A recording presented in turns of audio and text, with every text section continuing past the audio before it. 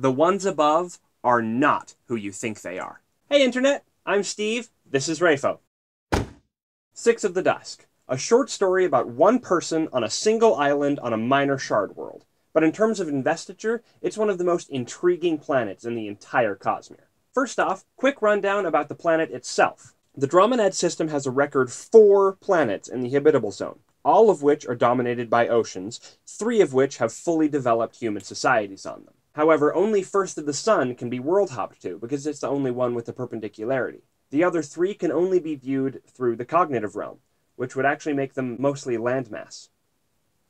There's only one main continent on First of the Sun, with other large chains of islands popping up from the ocean that covers the majority of the planet's surface. Now this is where it gets interesting.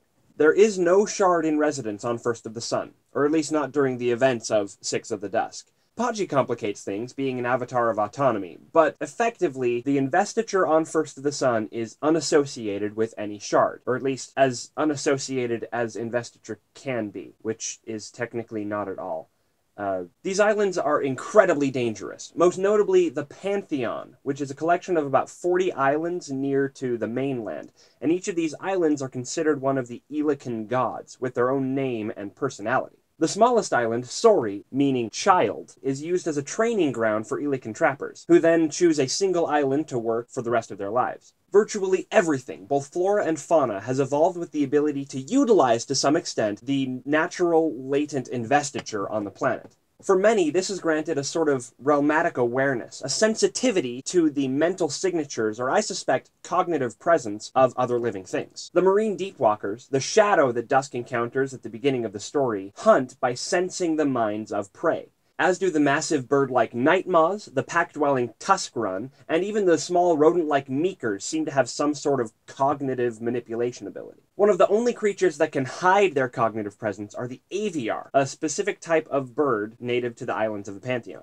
There are multiple species of aviar, each with a different talent, though we only see 2 in the story. Cokerly and Miris, who mask the cognitive presence of the humans to whom they're bonded, as well as others in a specific area, given that herds of Krell will sleep under the roosts of aviar. And Sock, who shows Dusk areas of potential danger through visions of his own corpse. And technically, Sock doesn't count. The stock and trade of these Elican trappers are almost exclusively aviar, who they breed on Pantheon Islands and then sell to the Elican home isles or to the people on the mainland. That either implies dangerous plant and animal life on other areas of the planet, or these aviar have other talents that are useful for not just survival. I brought up bonding in my last video, but this is the first time we've really seen it in force, and it's an incredibly important concept in the Cosmere. Bonds between humans and splinters of investiture are seen here on First of the Sun with the aviar, on Cell with the Scions and possibly the Skays, potentially on Threnody with at least Silence's grandma,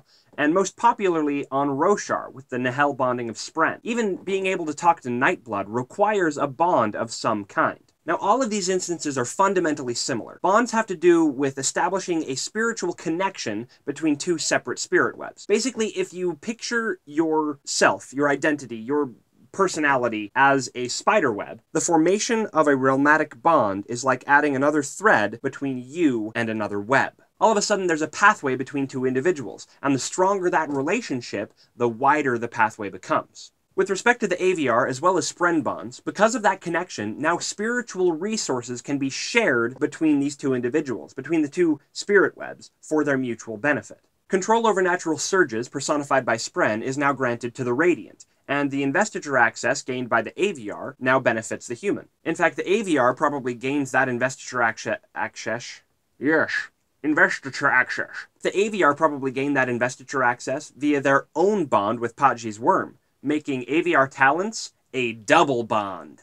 Now, considering that Six of the Dusk is at least several hundred years further in the future than any other Cosmere story we've gotten so far, set during the space opera trilogy of Mistborn Era 4, there's a lot of implications as to the direction things are going if you dig deep enough. For example, theory time. The ones above are not who you think they are. The prevailing theory concerning the ones above, the spacefaring society trying to artificially accelerate the technological advancement on First of the Sun, is that they are from Scadrial. Given the timeline and the level of technology we've seen in Mistborn Era 2, that makes sense. However, there are a couple of other possible candidates. Strictly based off of technology, the most advanced for the time period we've seen is actually Taldane.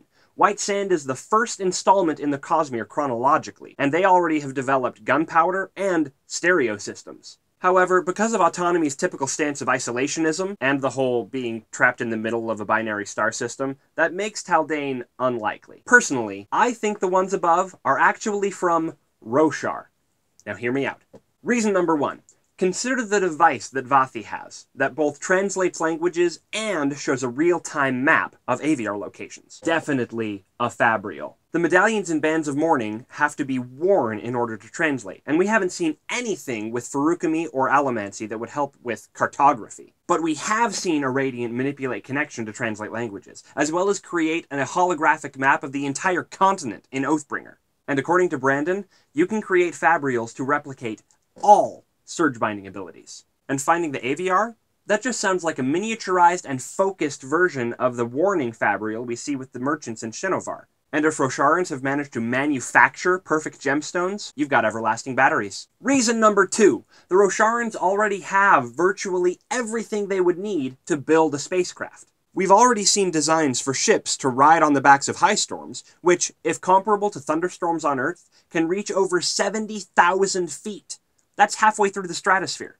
They already have Fabrials that can create breezes for breathable air and heat, providing life support. It's possible to create another Fabrial for artificial gravity, simply lashing everyone in the same direction. The ship itself can be carved out of wood and then soul-cast into metal, with Fabrials providing heat sinks for atmospheric re-entry. And would you really need any kind of rocket engine if you can just make up your new down? Reason number 3. According to a signed copy of the Shadows Beneath writing anthology, Dusk has tried Herdazian food, and he hates it. Considering the fact that the only way on or off-world via Shadesmar requires travel through one of the most dangerous places in existence, I doubt that there's been recipe sharing going on. More likely, Herdazian food was introduced to the Elikin by these friendly spacefarers. The ones above have eaten with them, and so if all things must be equal, then they must have shared supplies too. We know how Dusk feels about the ones above anyway, so of course he wouldn't like their food. Which is a pity, because Shauta is delicious. And reason number 4. The ones above have refused to buy, sell, or trade anything with the residents of First of the Sun.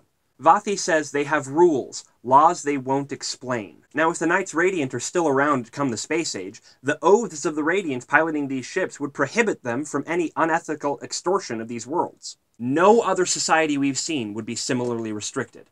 They wouldn't be able to take advantage of the resources on other planets without those societies being on a level playing field. Journey before destination, if you will. So they'd need to find some way around that. Hence, the machines accidentally left for the Firsters to find, as well as instruction manuals conveniently left with them. The journey still happens, it just gets sped up a bit. Thank you so much for watching this video. Also, big thanks to BotanicaXu for letting me use some of her gorgeous artwork. Check out more of her stuff in the link in the description. In my next video, we'll finally be heading over to Roshar, where I'll give you a rundown of each of the orders of Knight Radiant. So be sure to subscribe to my channel so you can watch that as soon as it comes out. There's always more Cosmere to explore, so check out some of my other videos if you're interested. And speaking of Shauta, there's some excellent Cosmere-inspired cuisine recipes online. So I'll post a few of my favorites in the description so you can eat and find out.